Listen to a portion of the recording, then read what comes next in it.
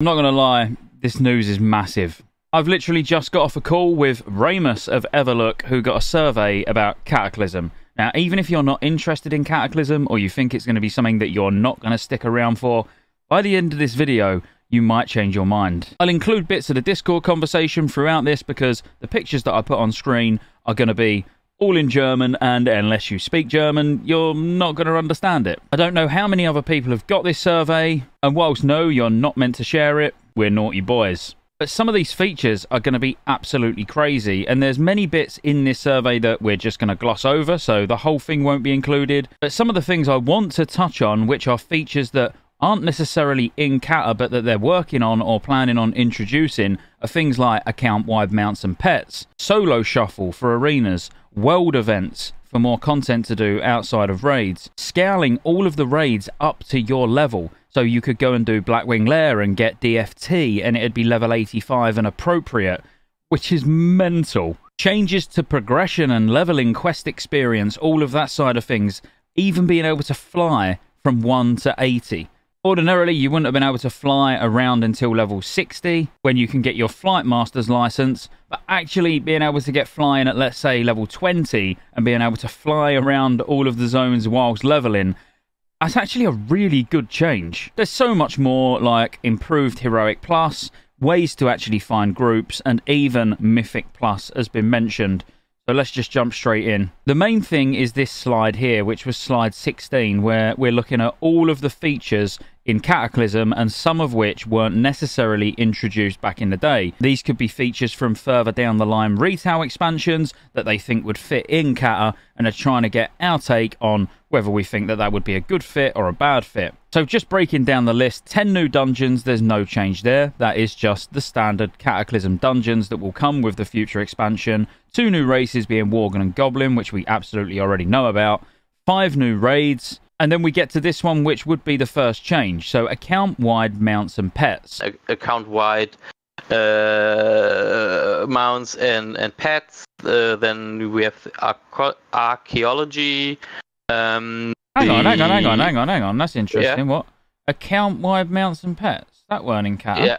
Now, a lot of people think account-wide mounts and pets came in Cataclysm when it actually didn't. It wasn't actually added until Mr. Pandaria, but it would be a really, really good change in Cataclysm to be able to have access to your mounts, especially when you're going to be able to potentially, which we'll get to in a little bit, be able to fly from 1 to 60. So it would be like super useful for your ults to have access to all of your mains mounts, obviously. Archaeology, we already know about. Then there was a mention of solo queuing for arenas. I don't claim to be a particularly big Dragonflight player. Well, not a Dragonflight player at all. I believe this feature is in currently. Another possible change is the removal of 5v5 in arenas, which I'm not sure how well that would go down with people who enjoy doing 5v5 content. Changes to professions, where it gets rid of specializations such as Goblin or Gnomish Engineering, your tailoring specializations, your leatherworking specializations, all of the things that really nowadays have slowly got to a point where they don't matter as much anymore anyway. Don't get me wrong, for engineering, you know, it still matters to be able to use sappers, for example, but actually when you get into Cataclysm, specializations matter a hell of a lot less, to the point where they pretty much don't matter at all.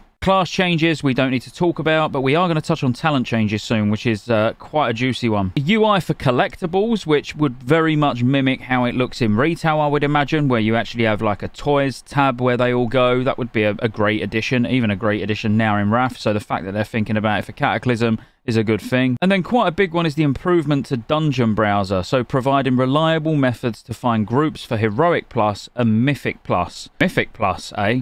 We're going to get into that more because they do go into a lot more detail about that system and how it would work. And yes, it's called Mythic Plus, or they're sort of talking about it in terms of Mythic Plus, but I would say it's actually more like Gold Challenge modes, which I've spoke about so many times on the channel. The addition of the Dungeon Journal, which, yes, we know what the Dungeon Journal is, and actually it's a very, very good tool. If you're not familiar with what it is, it's this tool here where you can actually have a look at what loot drops, you can look at the boss abilities, you can look at, you know, what abilities are deadly, what you need to look out for, damage dealer alert, so things that you need to pay attention to for your specific role. And obviously this at the moment would only be for Cataclysm dungeons and raids, but I could really see them branching out and doing it for all content on the basis that all raids in Cataclysm could be relevant. Again, there's mention here of the Heroic Plus system, so that would still be in the game. So the Titan dungeons or Titan Rune dungeons, whatever you want to call them, that we do now, with actually variations of those dungeons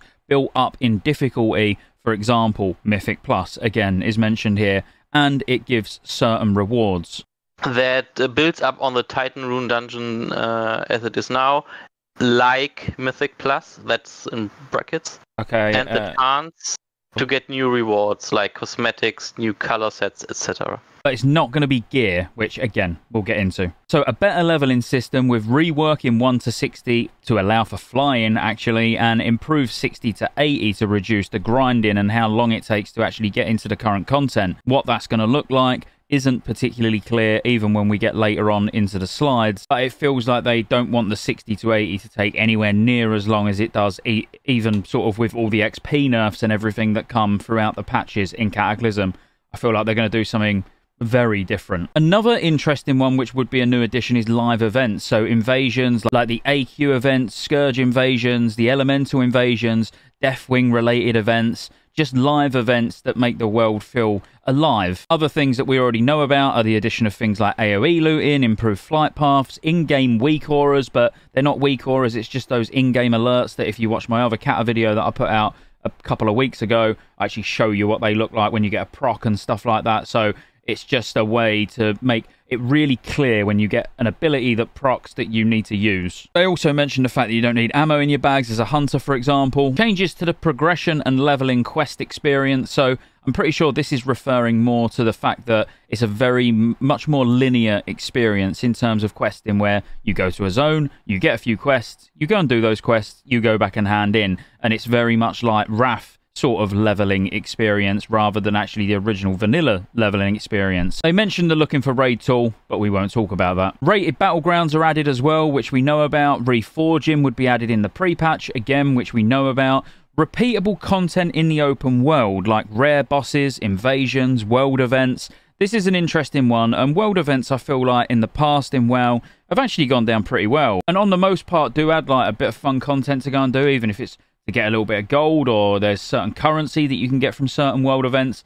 I think seeing world events in Cataclysm is not something I've ever thought about before, but that would be a really good move just because of the ability to fly all around Azeroth, you know, Eastern Kingdoms, Kalimdor, and then you're going to have these world events popping up all over the place where you can go and do, you know, maybe you're encouraged to do a couple of them a day or whatever, whether it is for a currency or it's for gold, or some of them give honor, some of them give justice points, like whatever. Yeah, I think that's a really good idea and the perfect setting for it, purely because of how big the zones are. Talent changes, which we're going to get into, because actually they allude to something pretty cool in this section. The addition of Tol Barad, the addition of Transmog, the unified loot across 10 and 25 man, which again, that's perfectly normal. We know you can only get loot from 10 or 25, but they do drop the same loot. But this is the big one. Rework of old raids so they're still challenging to your level when you're 85. So literally every raid could be relevant. You could go and do Zul'Gurub, well, not Zul'Gurub, because that's going to be a 5-man heroic. That was a bad example. You could go do AQ. You could go and do Nax. You could go and do Ulduar. You can go and do all of these dungeons, and they're all going to be scaled up to be relevant. I mean, that's mental. Like, I mean, good luck making BIS lists, you know, because there will be weird things that we find, but there'll be items that have got procs on that are going to be useful now. Like, that adds so much. I mean, that sounds like a lot of work, like Blizzard's end, which makes me think that they've probably been working on this for quite a while, and they've been thinking about doing this for quite a while. But that's mega. And the fact that you can only do 10 or 25 man of a specific raid means you can go and do 25 man in all current content, and then if you're bored, get a 10 man together, let's go do Molten Core. Let's go do, you know, whatever. If they're actually all tuned for 10 and 25 man as well, and drop level 85 gear, that is bonkers. So that's something that I am really excited to see how that plays out. And I mean, if there was any closed alpha test in Blizzard and you're watching this, get me involved. And then they basically have you go through some of these changes and they group them together, and you have to pick which one you would like and which one you wouldn't like, and then you go through a few slides. Maybe you see recognize the feature names. You just get like always 4 feature names, and then you on the left hand side you would mark one to say that's like most interesting of the four, and on the right hand side that is least interesting of those four mentioned. So now the new stuff, whilst there's not tons of details on any of it, we can pretty much pick it apart and work out roughly what it all means. So improved dungeon browser firstly. The heroic dungeons will be based on the Titan rune dungeons, and they'd give rewards based on what Titan rune you're activating the dungeon with. But then when you get to the certain difficulty, the loot will not scale. So you can only ever get this type of loot, but you can unlock higher difficulties which will provide greater challenges and more options, but play no part of the gearing progression. So this means there will be content that you can do that's difficult and unlocks other options for more difficult content, but it gives you no items in as a reward. You might get a title, you might get a tabard, you might get a mount, like whatever. You know, I'm sure there will be things added that you get, but cosmetics. I mean, it sounds like gold challenge modes, don't it? And that's perfect. This is what I've been saying all along. Adding content that doesn't need, like, not all content needs to give player power. Doesn't, like, you can have fun and do challenging content with no gear reward. It can be purely for something cosmetic or purely for bragging rights, just to say I've done this. I mean, that's amazing. They mention again about the introduction of invasions and world events to go and do. So basically, world events, if you've ever done world events in retail or in past retail expansions, around the same sort of vein. So the events is to be able to relive events in Warcraft history. So they'll rework things like the AQ gate opening events, Deathwing events, the Elemental and Scourge invasions, all of those things that have happened, that have been and gone, and they were really good. You know, everyone remembers running around doing all the Scourge invasions when it was, you know, during the pre-patch, you know, before the expansion. And once that's gone, there's no way of ever doing it again. So now it looks like they might be bringing some of these iconic things back and making them relevant, maybe throughout the entire expansion, is what I would hope. That's not to say that we want to see the invasions going on 24 hours a day, but if it was like on a weekly cycle, where each week it's a different type of event that's going on, that'd be absolutely insane. They also go on to talk more about the arena solo queue, also the improved loot from old raids. They even give a specific example of DFT at level 85, which gives the incentive to go and do old raids. It's more content to consume, and they even say that you could just go and do it for fun. So you can tell how excited I am about that. They also talk about improvements to the leveling system, so the fact that yes, 1 to 60 would be reworked with the ability to fly, possibly. Remember, this is just a survey. This doesn't mean this is what the game's going to look like, but it gives you a good idea on what they're thinking and how they're thinking about Cataclysm. And I feel like they're thinking about Cataclysm in the right ways. They're thinking about it in a way that, how do we provide much more content so we don't get to a point like we have in Wrath, where people are raid logging so quickly or complaining that there's nothing to do. Like this, you'd have challenging PvE content in 5-mans to do in the form of the challenge modes. You could go and raid pretty much all day long if they really did release all raids as relevant content. It would just be mental amounts of content, which give it to me now. And again, they mentioned about the fact of making 60 to 80 easier and less grinding to get to current content. One last one to leave you with, which is a massive one, and I mean massive. Talent tree rework, but without the changes that Cat brought into them. So I asked this, you take from that, so reading it in your like native language, would that mean to you you don't need to put 31 points in one tree before you go to the other? That would be my take on it. Yeah, you will be... I think you will get smaller or whatever, I don't know. But yeah, that would be my takeaway from that. I don't need to go down to the last talent in my tree to pick up the other ones. And that would be like open up like really crazy stuff, right? Because halfway through there's like the big thing always, right? Yeah, because trying to translate from German to English perfectly, you know, there are going to be things that sometimes don't quite make sense, you know, in a sentence.